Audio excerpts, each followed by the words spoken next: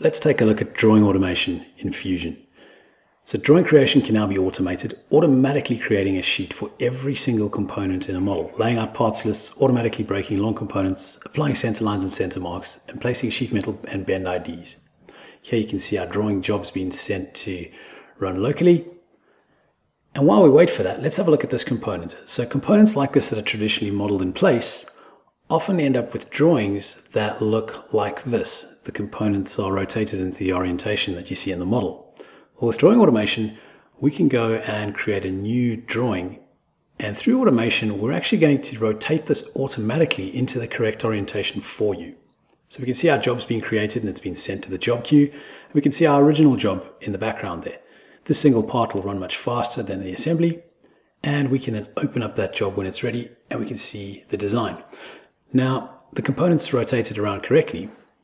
While I'm here as the designer, I can go in and add some seed dimensions, and using some of the tools in automation, I can apply automatic dimensions and they'll take the seed dimensions into account. Hitting our tidy up tool will automatically nest and scale our views for us, and a few tweaks will give you a nice looking finished drawing. While that drawing's been worked on, our main drawing is now available, and we can open this up. You'll see we have 24 sheets. In our front sheet we have an assembly, next sheet we have a sub-assembly, and when we go to our first component you'll see our drawing automation dimension tools come up. For this design I might only care about overall dimensions, or maybe I'm just drilling holes, so I'd like to have centerline dimensions, or I could go through and say, well, give me baseline dimensions for this design.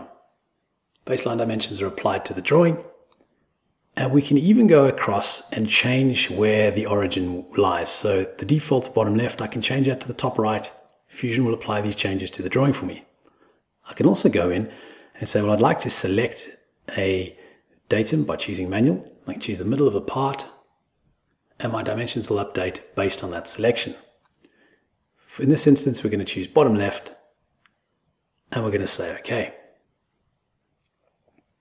Our drawing's updated, and hitting tidy up will just re-nest and scale everything so that it fits nicely on the sheet. We can see some additional components that have been drawn for us. This long shaft over here has been broken, and I've even got tools to move dimensions from one view to another.